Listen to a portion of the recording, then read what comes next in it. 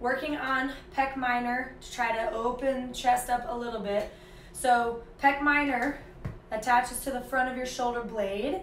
When it's tight, it can start to pull you forward a little bit.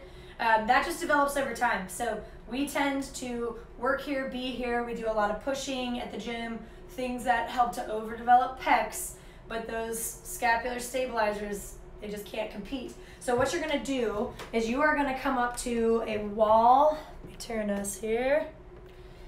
With the ball, you're gonna find that kind of bone that pokes forward, and you are gonna put it right under it, and you are pinning against that surface. So you can do it laying down on the ground, you can do it in a door frame, and what you're gonna do is, I'll show you the other side so you can see my arm move.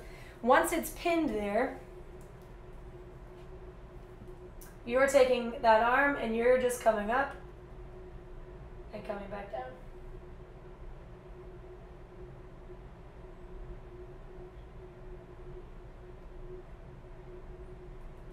So do about 5 or 10 of them. This one will not get in as deep, because it's the blow up one, as like a lacrosse ball up in there, but it can be a little bit more forgiving. Or when you're laying on the floor, you can just lay. Or you can just stand here pinned. It's however you feel like doing it. But let's work on these and then progress to actually moving shoulder blade, okay?